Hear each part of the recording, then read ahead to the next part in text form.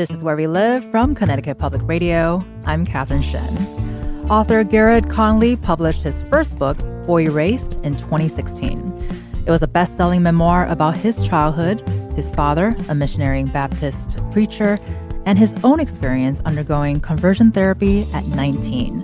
It inspired a major motion picture 2 years later. This hour, Conley will discuss his newest book and his first foray into fiction. All the World Beside explores queerness in Puritan New England. Set in 1700s Massachusetts, it's about a love affair between Arthur Lyman, a physician, and Nathaniel Whitfield, a reverend. And joining us now is author Garrard Conley himself. Garrard, thank you so much for joining us today. Thanks for having me.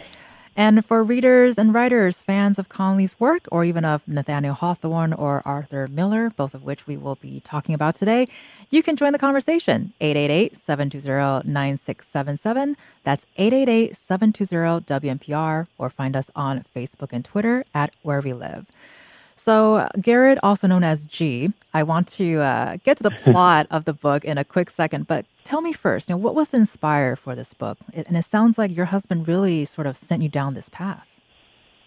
Oh, yeah. I mean, I think right after Boy Erased came out, my husband challenged me to write a book about queer Puritans. And on the face of that, I was kind of laughing because I thought, oh, my God, first of all, this feels like a kind of SNL sketch gone wrong. And then the other half of that was, how am I going to do all of this research to understand, what that life could have been like?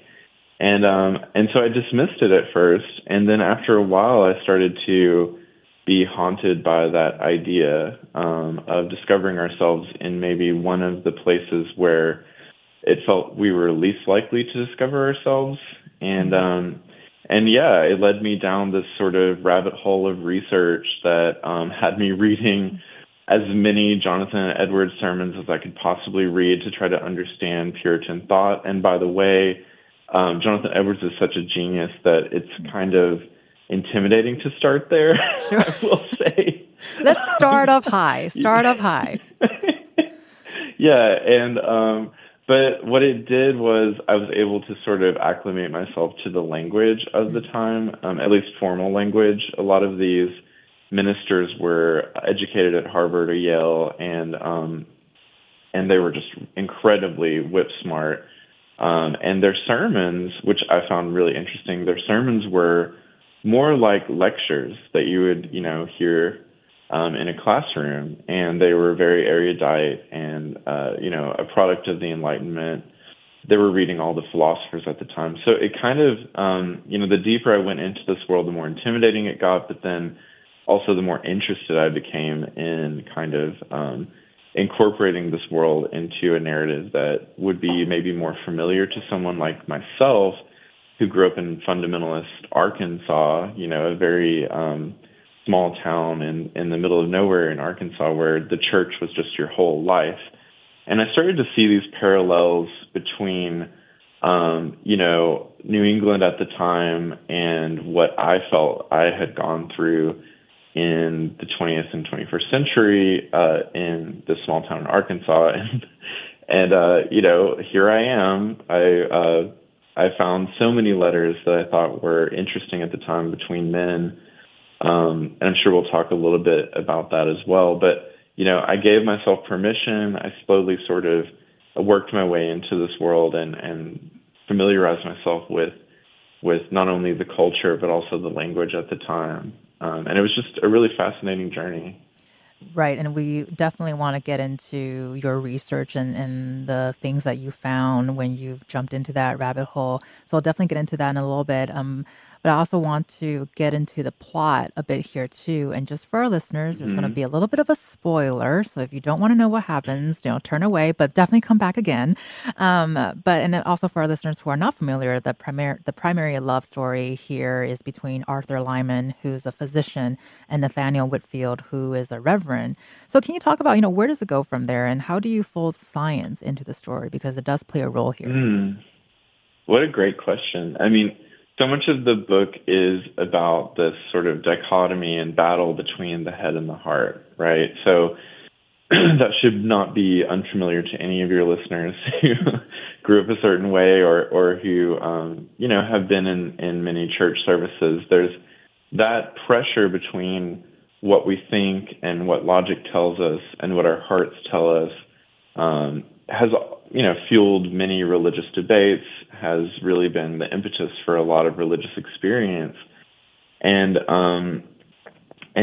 I think placing some of those concerns with science and the changing understandings that we had in the Enlightenment into the character of Arthur Lyman, who's a physician in the town, was a pretty smart choice because I was able to rely on a lot of, really obvious metaphorical language to get the point across. Because, what happens in a narrative like this, where you're sort of looking back into a period of history where people did not have names for what they were or what they considered themselves to be.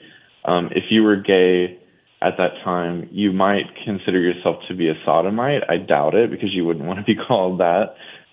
You might have heard of people like you in court cases, in police reports. There might have been a broadside that was passed around that was kind of a subject of ridicule.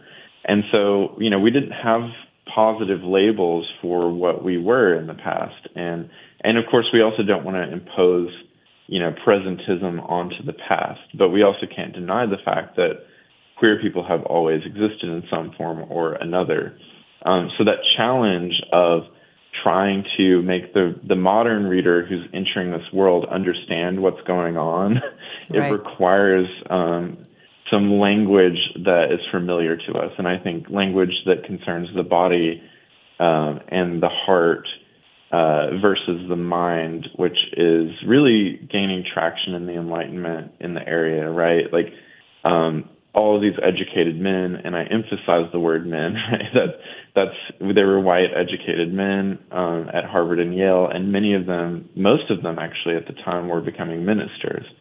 So within that world, you have this new pressure of, okay, so now what do we do with our feelings now that we're learning about all these new things?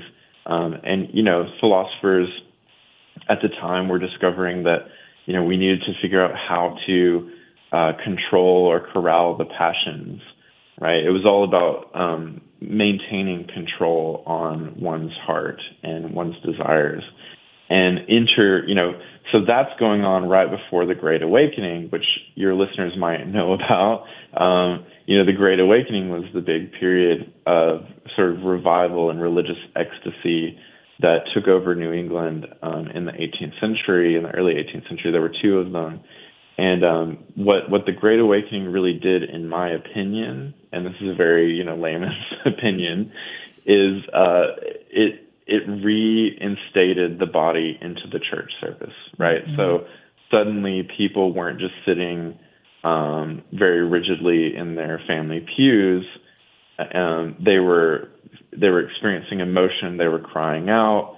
Some of them were, writhing on the floor. And many of these moments of ecstasy, to me, read almost sensual, right? So there was a kind of sensuality to some of these services that hadn't been there before, and people were allowed to express themselves in this new way. So the Great Awakening really gave me an even better sort of canvas for some of these feelings. And then why choose a minister? Well, my father's a minister, so that's one. Right. I've always grown up under his shadow, and it's not always been bad, right? Mm-hmm. I've learned a lot from my experience of observing my father, but I have watched the toll that it has taken on him to kind of lead this group of people. He has about 200 congregants right now, and he's at their beck and call every second of the day. And while he loves it, anything that enters into his life that might be seen as unusual or in any way unorthodox, right, with what people believe, it causes suspicion. And I know that takes a great toll on him because he's not really allowed to be a human, Right. And I think leaders, the more the I guess like the further up you go in terms of leadership, right? You become a little less human each time. Right. And that's what I've noticed in my father's life, and that's what I've noticed just in my very small way with activism, is the more that I kind of became a mouthpiece, and the more that I started partnering with different organizations, it's like you can't really be a human. Right. And so that was an interesting challenge for my characters that were falling in love. Well, and just by this description, or just what you've been describing, clearly there are so many layers there that I know we can spend days just unfolding one of them and talking about, your father. You feel like, his experience really doesn't allow him to be human, which I think we do see in the characters of the story, and mentioning the Great Awakenings. That's such a very pivotal moment for you learning about it. And it plays a very central role in the novel, as well as we have labels today that we know to put to differentiate or to allow ourselves to understand ourselves better, but those didn't exist at the time, in the time that you're writing from. So can you talk about how, like, all of these questions, all of these this knowledge that you're learning, how did it deepen some of the questions that this story is asking about faith? Yeah, I mean, I think there were just so many challenges to this book, and hopefully you can't see all of them when you're reading them, but probably, it took several drafts to understand how to peel back some of these layers and get to story, right? Just get to characters who are feeling things and who are moving the plot forward based off of their relationships. And that was really important to me in the book, is that you felt as though these characters were alive and they were real. And one of the things going back into the book and revising for character did for me was it made me understand that, yes, there are a ton of differences between now and the period I'm writing about and New England. I lived in New York City for about 6 years, but I don't think I could ever consider myself to be an expert on New England. But there are a lot of these differences, but underneath all of that, we're kind of the same, right? I mean, you look at the kind of wave of Puritanism that has overtaken our country just recently again. Right. It never entirely goes away. It rears its head back. And what I'm referring to, of course, is much of the right, which has, at least last year, really got behind a lot of the rhetoric that Ron DeSantis and people in Florida were using, like groomer, and the anti-trans backlash, and rhetoric that's been used across the country, the hundreds of laws that are currently in our country that are being proposed that are anti-trans, right? All of this is very familiar to me. Right. I grew up during the George W. Bush era of the marriage amendment, right? So trying to make it so that gays and lesbians could not marry. And so this, none of this feels new to me. It's like, okay, let me check my watch and see when they're going to do this again. And so even though these characters are separated from us by, quite a bit of time and for me, space, they feel very familiar to me when I started to look and imagine their lives and read some of the ways that they, letters were never private. They were rarely private. They were read aloud. So everyone's sort of speaking to each other across distances in this formal language that can often be very coded, which also felt kind of familiar to me. Right. I remember, speaking with people, and if you mention certain books or you mention certain things that you enjoyed, it was meant to signal that you were a free thinker, right? That you were not, fundamentalist. And that was my childhood, is just sort of, anything from, enjoying Harry Potter was seen as sort of evil. But if you mentioned it to someone and they said, oh yeah, I read that book, then you were able to sort of find someone that understood you within this very puritanical worldview. So I guess that was kind of what I learned most of all by by focusing on character, focusing on story, it's really, we're playing these different roles, and that's not to diminish the differences between now and then. But I do feel as though humans are just going to be kind of human-like, forever. We've always been kind of the same, for better and worse. Well, for better and worse, we are listening to Garrard Conley, who will be sticking around, and we'll be continuing this conversation after a quick break. You can join us. Give us a call, 888-720-9677, or leave us a comment on Facebook and Twitter at Where We Live.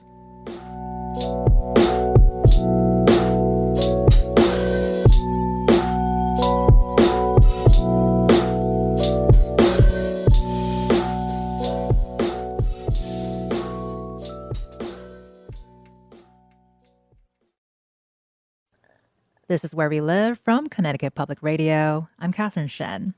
Back with us to discuss his new novel set in 1700s Massachusetts is Garrard Conley, who's the author of All the World Beside and Boy Erased. And for our listeners, you can join the conversation as well. Give us a call, 888-720-9677, or find us on Facebook and Twitter at Where We Live. So this is your fiction debut, Garrard, but you told NPR's Ari Shapiro that this is actually more autobiographical than Boy Erased, which was a memoir. Can you talk about that?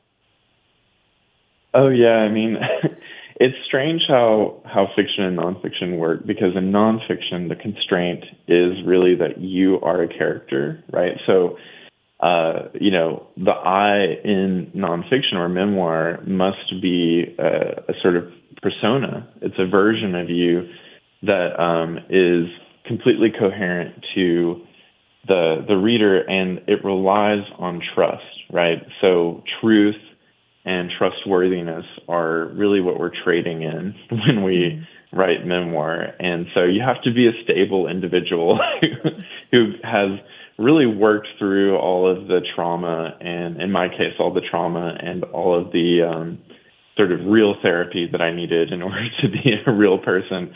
And so that's required before you even sit down to write. In fiction, for me, it was much messier, and that meant that I was able to dig into parts of myself that would not necessarily make a coherent whole as a narrator.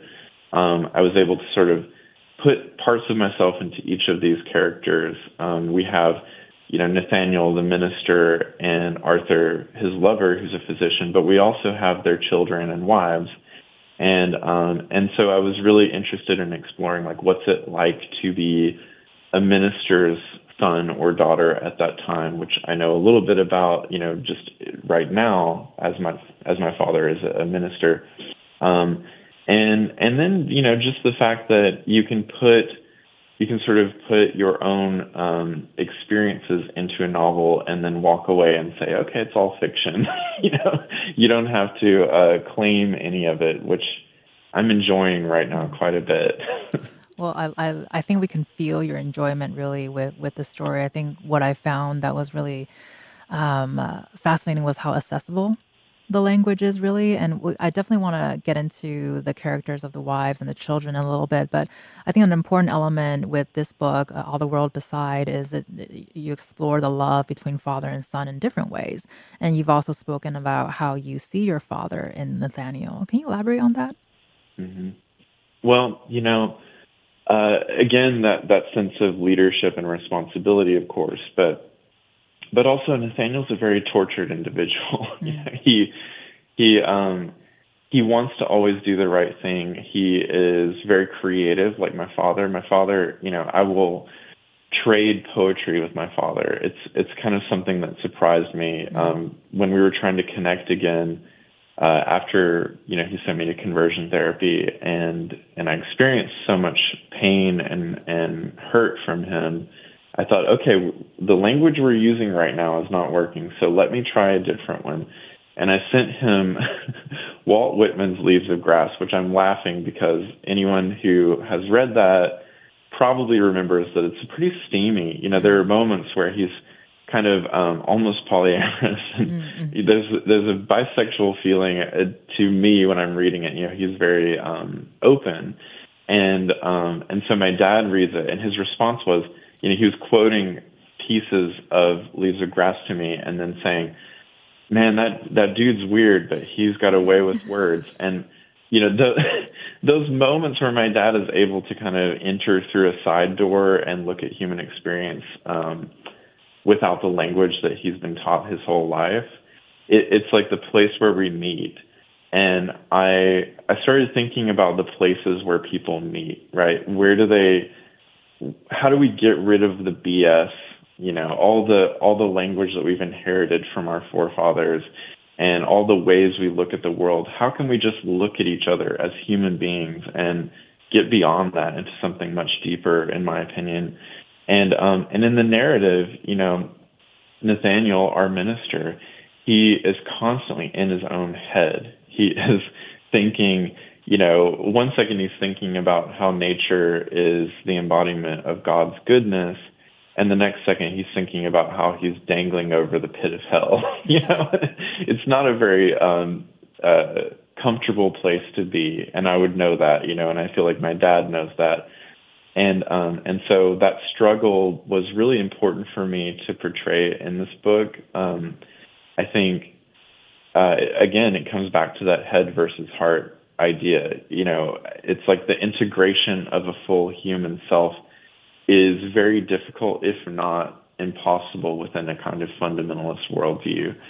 And as much as things were changing at the time in this period that I'm writing about, with all these Enlightenment ideas, there was a rigidity to everything. So, everyone in a town, small town in Massachusetts at the time, if you were part of a Congregationalist church, then you were required to go up in front of, all the congregants at the time and recite Bible verses and really prove that you were doctrinally sound, so that you could prove that you had, that you were one of the elect. And we all, probably many of these listeners, know that there's this idea of the elect, right? God has already chosen who will be saved from the pit of hell and who will live forever in eternity with God and Jesus. And so you don't know ever if you're of the elect within that worldview. There's no way to know except for outward signs. And so people were always looking for outward signs of virtue. They needed to see, that people were in it for real, because they were so worried that there were going to be, charlatans that would come among them, or people who would, mess everything up in the town. And some of that is very understandable to me now that I've read so much of the period, right? So there's a fear because basically, this is colonization. There are a lot of Native Americans nearby who, might not be happy with what you were doing to their land and their people. There is, earlier, not too long before the starvation, there's a lot of sickness, typhoid. There's just tons of stuff that's up against you, and you were trying to be as controlled and safe as you possibly can. So there's a kind of just extra control that is exerted upon the congregation. And it's really just like a pressure cooker, right? A crucible, to use another word that I'm sure we'll refer to again. If you recall from Arthur Miller's The Crucible, there is a section where John Proctor's wife is asked to name all of, it's John Proctor. Yeah, John Proctor is asked to name all of the Ten Commandments, and he stumbles at adultery because we know he's been having an affair with Abigail. And that stumble causes people to question, what's going on. I think it's Hale is the minister who's come in to analyze everyone in the town and see who might be practicing in witchcraft. And so that ends up being a moment of tension in the play where, you can hardly catch your breath when that happens, because what's going to happen when they figure out, okay, someone's having an affair, what's that going to do? It's going to call everything into question. And so, there's just a lot of pressure in that time period that can create a really dramatic story. Well, and we mentioned the Crucible earlier, and it's so interconnected with the story that you've written yourself. And you've also talked about the Scarlet Letter, and there are so many similarities between the Scarlet Letter, which is written by Nathaniel Hawthorne, and your new novel. But can you talk about, what's been the significance of the Scarlet Letter in your life, even before you set out writing your first fiction? Yeah, I mean, it's funny how many influences are in this book, but I'm obsessed with the Scarlet Letter, and one reason for that is that in conversion therapy, which I wrote about in my first book, Boy Erased, I was asked to create this genogram, which a genogram in usual therapy practices is a kind of family tree where you look at patterns, right? You look at patterns of abuse, you look at patterns of substance abuse, things like that, and try to make sense out of your life, which can be very helpful. But in conversion therapy, of course, everything becomes a bit perverted. So, we were asked to make a genogram, so a family tree, and then next to everyone's names, we had to put these things called sin symbols. And a sin symbol was anything that basically fundamentalist Christians believed was sinful. So that could be abortion. So you had to put an A-B next to someone's name who you believed had an abortion or who you knew had an abortion. You had to put like a dollar sign next to someone who gambled. And these would be equated with like an M for murder. So there was no, if you gambled, you were also a murderer. If you were homosexual, which was an H, you were also placed on the same kind of plane as a murderer. And within therapy sessions themselves, I was placed next to someone who was dealing with pedophilia. He had abused a child. Then I was, on my other side was someone dealing with his marriage. And then there were children who, one person there had been caught, they were labeled as bestiality because they were caught with their dog doing something stupid. And we were all sort of placed on the same plane of sinfulness. And so the first time I read The Scarlet Letter, I had not experienced any of that. I was a high schooler, like many people, I'm sure, who are listening. You encounter The Scarlet Letter too early before life has had its way with you. I was actually just talking about that. Yeah, I was talking about that with our right. producer. I feel like if I read it as an adult, the experience would be very different compared to when I read it as a high schooler. And same thing with The Crucible. Oh my God. Yeah, I mean, you should really give it a go. The Scarlet Letter, when you read it when you're older, it has so much more significance. And of course, there was a direct line here, because when I read it again in college, I suddenly saw how this A, which was almost exactly like the A's that I might have put on, and I think they actually used an A for adultery in the genogram. Right. There's a literal sort of sign on you that declares you as sinful to the world. And, I had to put an H next to my name.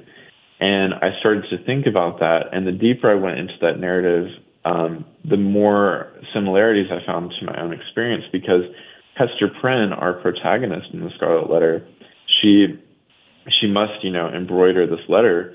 But what does she decide to do? She makes it as beautiful as she can possibly make it. And she holds her head up high. She's carrying her child born out of wedlock, Pearl, and she is going out onto the scaffold where people are punished for their sinfulness and asked to stand in humiliation. And she refuses to do that. And in many ways, the pride that people are so angry about in her is the thing that keeps her alive. And eventually in the narrative, spoiler everyone, if you haven't read The Scarlet Letter yet, please do. It's still worth it. But she starts designing embroidery for the townspeople. They start asking for it because they see how beautiful it is, and they cannot deny her art. And so she takes this symbol of shame, this thing that she's forced to do, and she turns it into pure art that is desirable by the very people who condemned her. And the very people who condemned her won't look at her in the street, but they will wear her designs. And I just thought that is exactly how I'm going to go about life.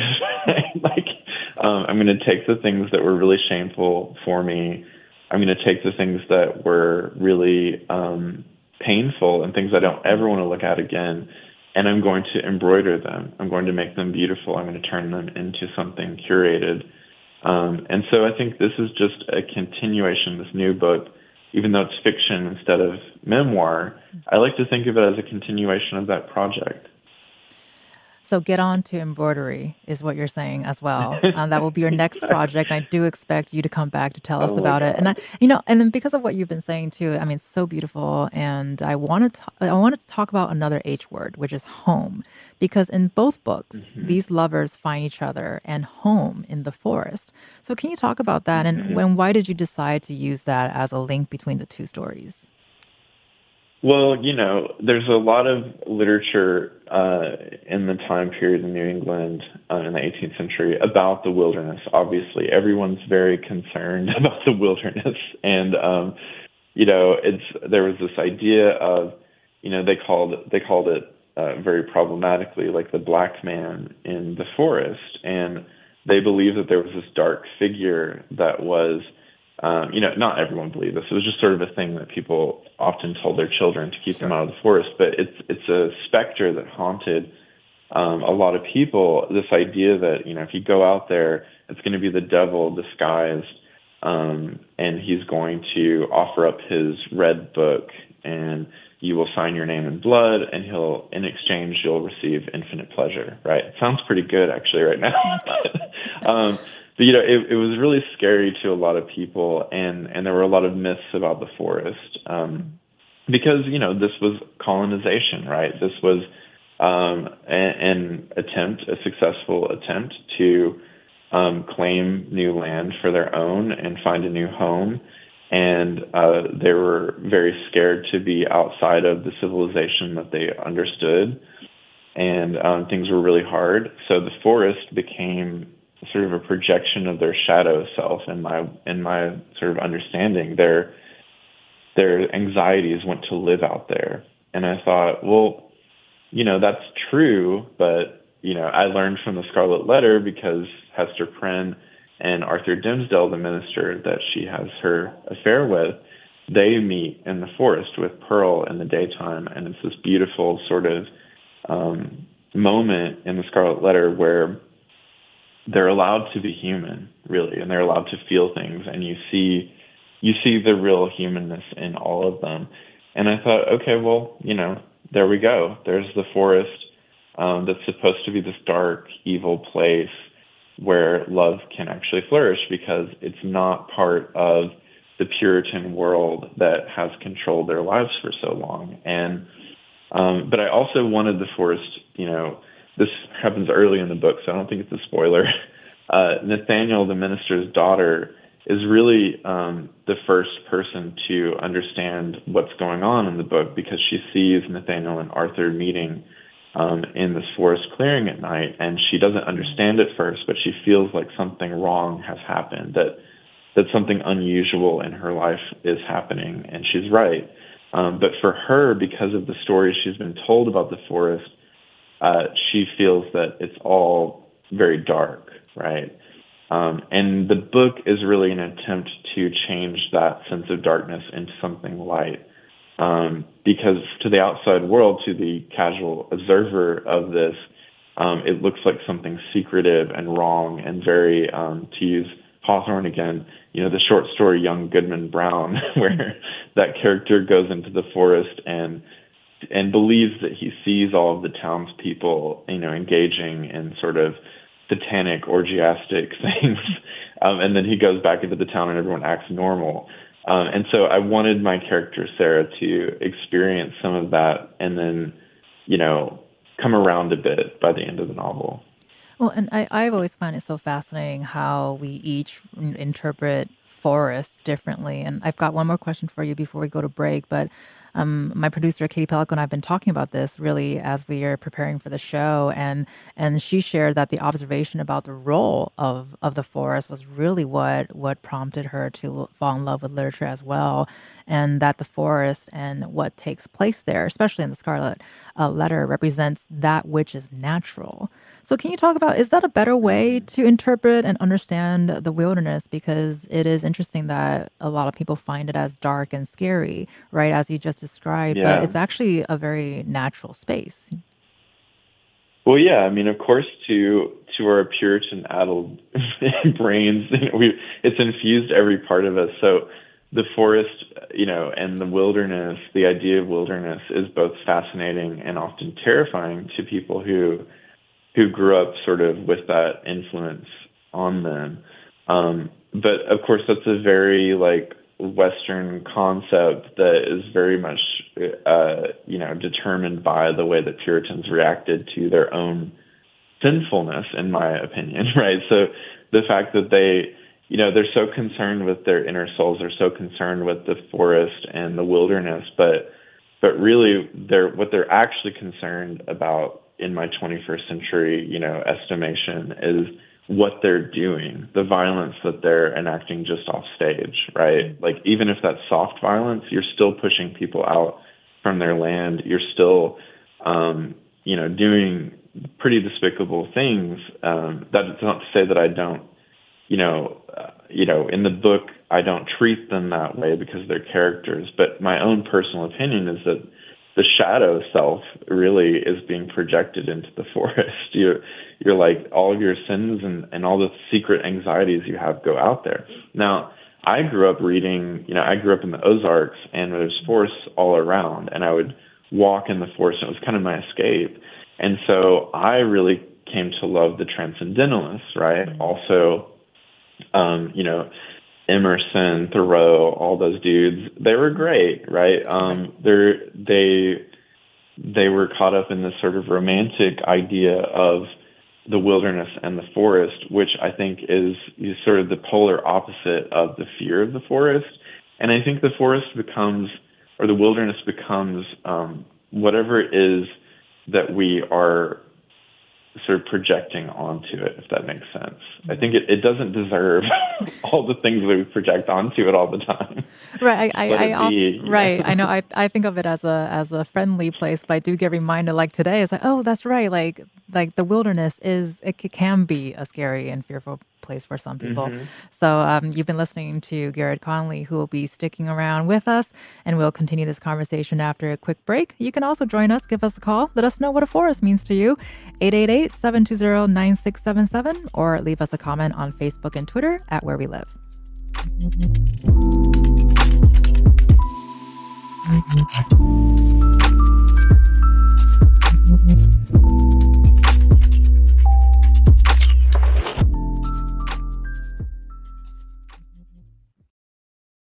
This is Where We Live from Connecticut Public Radio. I'm Catherine Shen. This hour, we're discussing a new novel exploring queerness in Puritan New England. And back with us is Garrard Conley, who's the author of All the World Beside and Boy Erased. So, Gary, we've been spending a lot of time talking about how you crafted the novel, what your experience was like. Can you tell us what some of the reactions to the book that you've been hearing? What have you heard from readers? Oh, yeah. I mean, I think that people aren't really expecting the book to really explore some of the children's perspective in this, because the book is very much marketed around these two men who fall in love. But I think the project of the book became for me about the families and how they also struggled with their own reactions to these two men in love. And so I think some people are surprised by that, and I hope they're happily surprised by that. And then, yeah, I mean, I think I've been surprised to hear that people think of it as a page turner, because it definitely didn't feel like that whenever I started to write it, but I hope it has a kind of propulsive readability to it. Those are kind of the two things I've heard so far. Well, and because your husband basically nudged you into this black hole that you fell into, and it sounds like you're continually falling because that's the nature of a black hole. What did your husband think? Yep.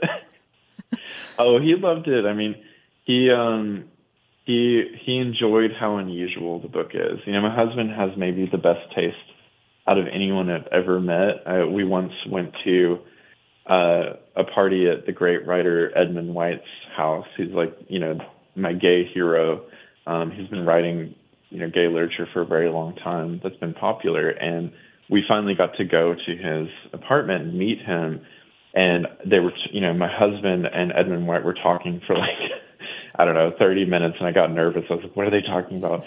And Ed comes over and he says, do not ever leave this man because he knows more about books than I do. So Shahab's opinion, my husband Shahab's opinion of my work is maybe the most important opinion that I can imagine, because I think he reads probably a book a day. He's an obsessive reader. I love that, though. And yeah, so he liked it.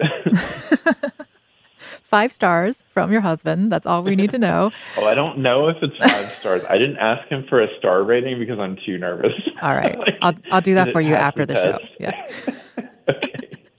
And talking about a different reader here, and because your father has played such a huge role, of course, in your personal life and in your fiction, nonfiction life, and you've talked about previously how your father has said he's never read Boy Erased, which is your memoir, and how you don't believe him. So have you heard from him about this novel? Do you hope that he reads All the World Besides as well? Well, I'm nervous about him reading it, but I do, I do have this image in my mind of when I see him next, I'll just hand him the book and I'm going to dedicate it to him, and hopefully he will read it. I think that he'll be surprised by some of the takes in it. I don't think he expects me to be very generous towards religious experience or towards faith.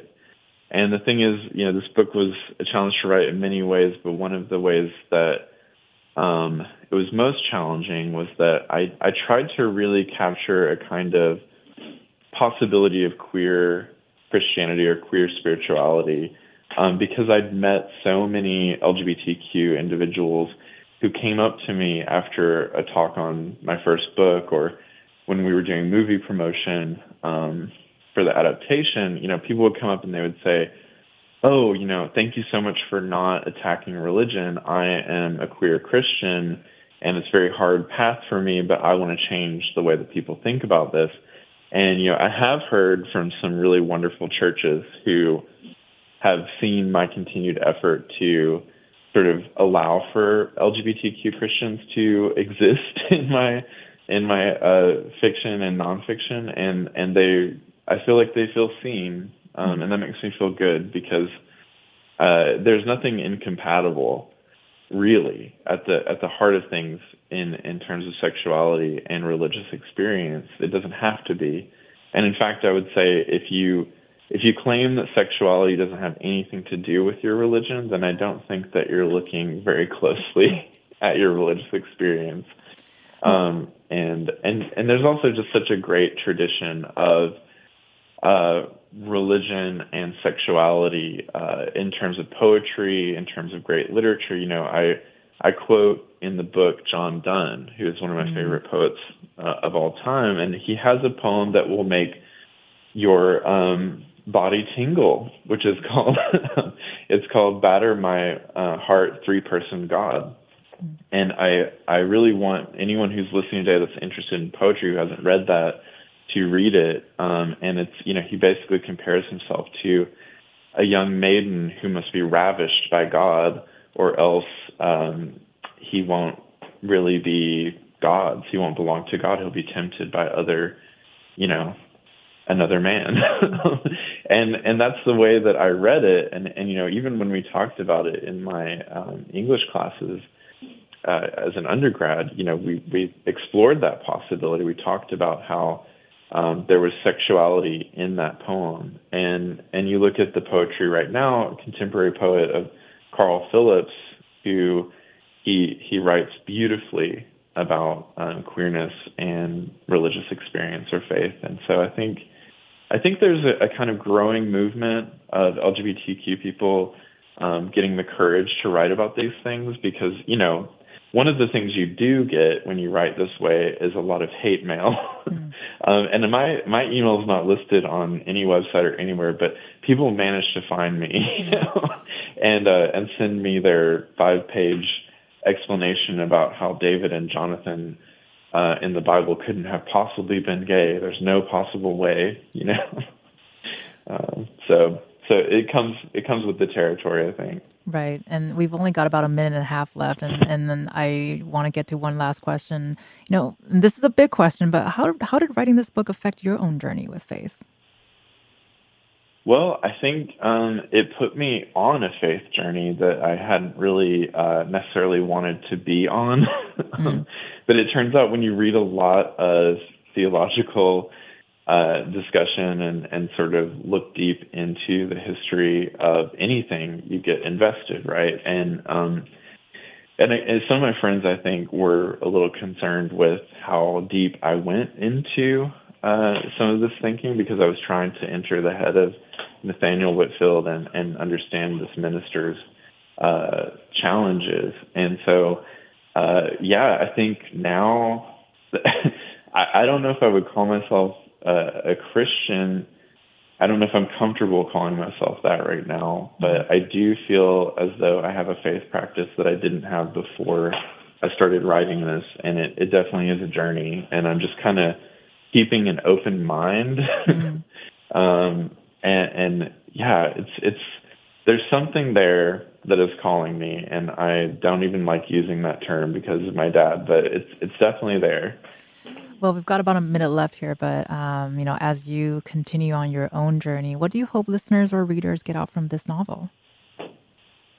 Well, I really hope that that all of you who are listening and maybe going to read the novel, that you keep an open mind about this pressure between religion and faith practice, and I think it hopefully is going to heal some of the divide that we feel that we have in terms of like not being able to be something, okay, I can't go to this church because I'm X, or I can't go do this because, they're going to think X, Y, or Z. And I'm just hoping that this book opens up a kind of way of thinking that allows for contradiction, or what feels like contradiction, to just sort of exist in people. But then, outside of that, of course, I hope they like it. I hope it's a good story for them. I wrote it to be a drama that people really get caught up in and swept up in. And that's what I hope they walk away with. Well, thank you so much for sharing that with us, author Garrard Conley. Thank you so much for your time and for peer pressuring me into rereading The Scarlet Letter. Definitely. We'll get on that. Thank you so much, Kat. Absolutely. Thank you so much for your time. I'm Catherine Shen. Today's show is produced by Katie Pellico. Our technical producer is Kat Pastor. Download Where We Live anytime on your favorite podcast app. And thank you so much for listening, and happy reading.